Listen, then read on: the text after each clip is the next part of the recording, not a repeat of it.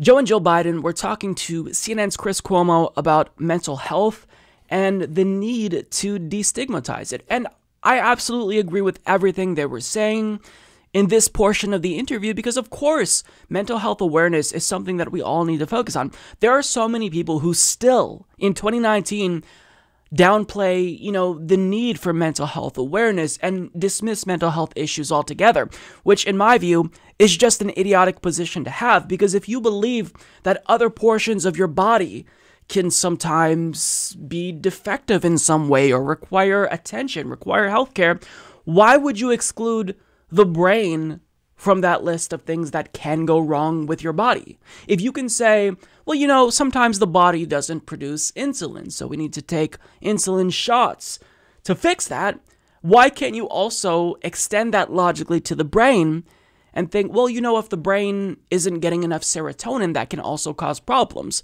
Like, there are literally people who argue that mental health issues are just all in your mind. They're made up.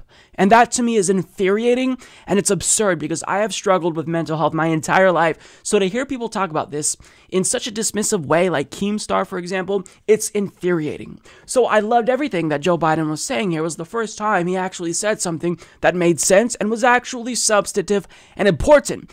However, the conversation just fell off a cliff once the issue of healthcare came up. Because if you genuinely believe that we should have healthcare parity when it comes to physical health and mental health, which is the only right position in my view, then there's only one policy solution that has been proposed that will do that. It's Medicare for all. But he's going to give you a reason as to why we shouldn't do Medicare for all. And his reason is so bizarre, so juvenile, that I don't even know how he takes himself seriously, how he doesn't reflect on what he's saying, because it's that dim-witted. Let's listen. Think of all the people out there, Chris, who don't. One of the things we should be debating in this campaign is health care. Whether or not we have the adequate, and what's the best way to get to health care. When Barack did, I helped, when the Affordable Care Act, we made parity between mental health and physical health. That was a fundamental breakthrough in how we thought about how things should work.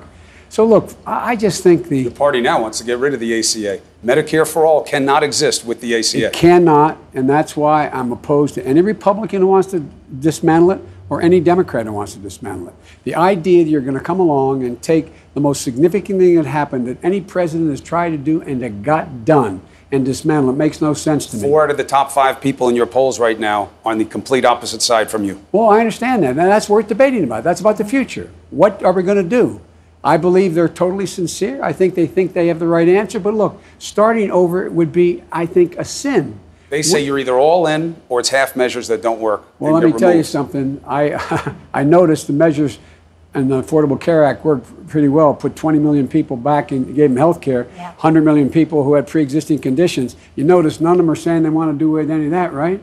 And you notice none of them are saying that, but they are saying they want to, if you're satisfied with your employer-based health care, you got to give it up. Look, we provide a Medicare option.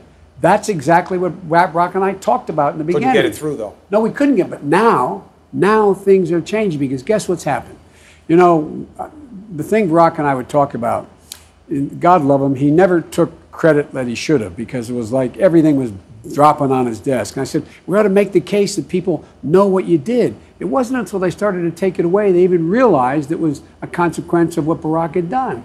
And so now, if you notice, in 2018, we went out in all those campaigns. You find the Republicans saying, I want to get rid of pre-existing conditions coverage. I want to get rid of. So it's a different place. And the public's been educated in a way that I believe they've embraced it. And I'm ready to take that on. So he's essentially admitting here that he doesn't want to do Medicare for all because that means you'd essentially have to get rid of the ACA to do Medicare for all. And what he implied there was, the ACA is valuable because Obama did it. I know, Medicare for all would lead to universal coverage for every single American, but Obama did it. So there's sentimental value in the ACA, and we started on this trajectory. So let's just follow that trajectory and, improve the Affordable Care Act. He literally is communicating to you that he doesn't want to do Medicare for all because he wants to protect something that Obama did because Obama did it. What an imbecilic way to view politics. He's functionally the opposite of Trump, because Trump wants to dismantle everything that Obama does because Obama bad, and Joe Biden wants to protect anything that Obama did because Obama good. It doesn't matter if Obama just made really incrementalist fixes to things.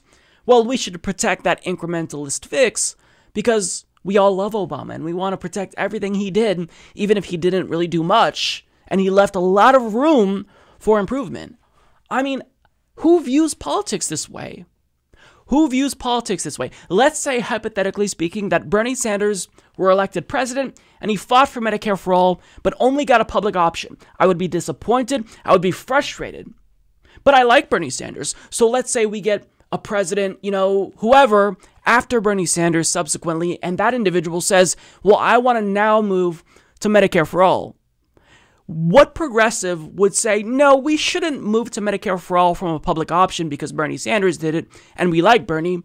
Nobody gives a shit about the legacy of a president. We care about policy. This is what being the president is about. It's not about your fucking legacy.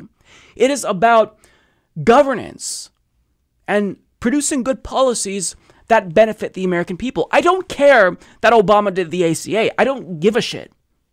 It was Romney Care, effectively, which was cooked up by the Heritage Foundation. I couldn't care less about the ACA. What I care about is expanding healthcare to every single American. That's what I care about. But Joe Biden here is telling you, I would never dismantle the ACA because Obama did it. And Obama, anything he does, I just get that warm and fuzzy feeling. Pathetic. Absolutely pathetic, Joe Biden. You are pathetic. He also says starting over, I think, would be a sin. So we already laid down the foundation with the ACA, so why would we start from scratch?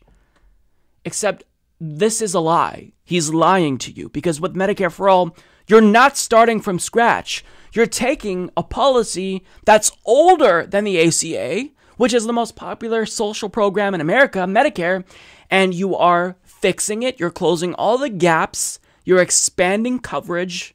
And then you extend that to everyone. We're not starting from scratch with Medicare for all. We're building off of a more solid foundation that has stood the test of time, that people love. So to say, Medicare for all is starting from scratch, either you're dumb or you're disingenuous when you say something like that, Joe Biden. But this isn't just Joe Biden. Other corporate Democrats say that as well.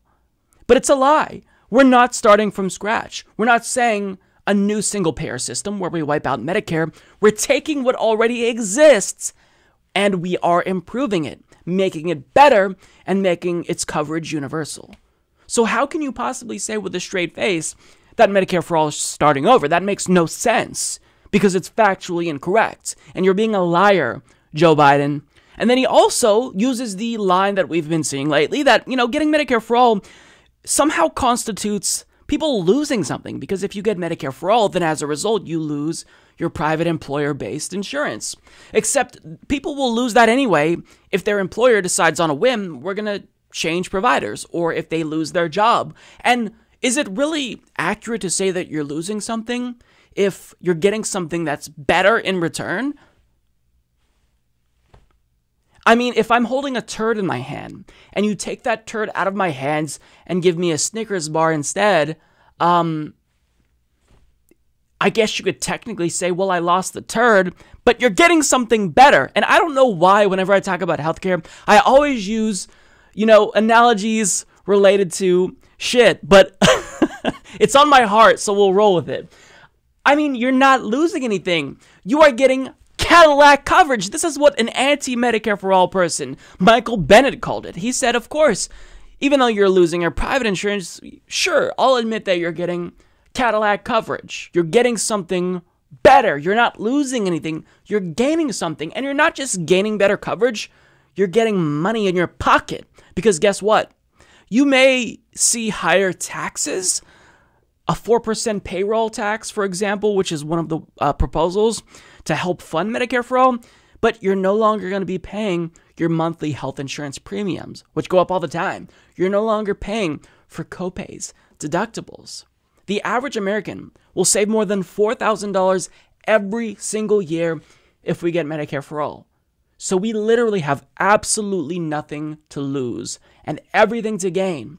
However, because people like Joe Biden are bankrolled by the health insurance industry, which is clinging to life right now as they see support for Medicare for all skyrocket, he's spreading this misinformation.